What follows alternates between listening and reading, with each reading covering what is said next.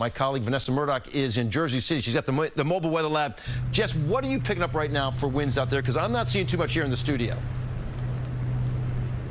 Yeah, Lonnie, we are definitely on the calmer side here right now in Jersey City. It's damp and, dingy, but it's not soaking, and the winds are certainly not screaming. We have the mobile weather lab out here by the Hudson River. Current winds right now sustained at about 11 miles per hour, and those gusts are only up to 17 miles per hour. But as you mentioned, we expect those winds to pick up as the front gets closer. Around the region, the winds aren't overly impressive. Let's take a look at the numbers. These are sustained winds, not wind gusts. We are looking at sustained winds out on the east end to be a little bit stronger than we see in and around the city. Right now, we've got that 16-mile-per-hour sustained wind in the Hamptons, 21 miles per hour in Babylon.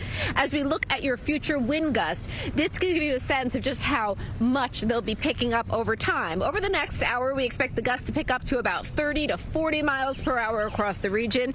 As we head closer to the 10 o'clock hour, then they'll be at their most fierce, especially east of the city. We could see 40 to 50 mile per hour gusts. Overnight, we're going to see the wind subside somewhat, but not enough to completely eliminate a serious wind chill tomorrow morning.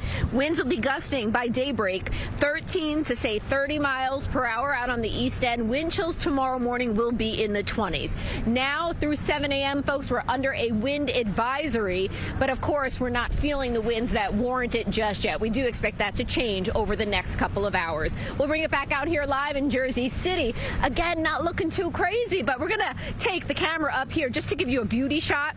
The Colgate clock at the top, you see those flags? They are at least standing up. That's a good news, but we will likely see them get even more held up by the wind as we go through the next couple of hours and that front gets closer to us. We're live in Jersey City tonight. Christina Maurice, back to you. Thank you, Vanessa.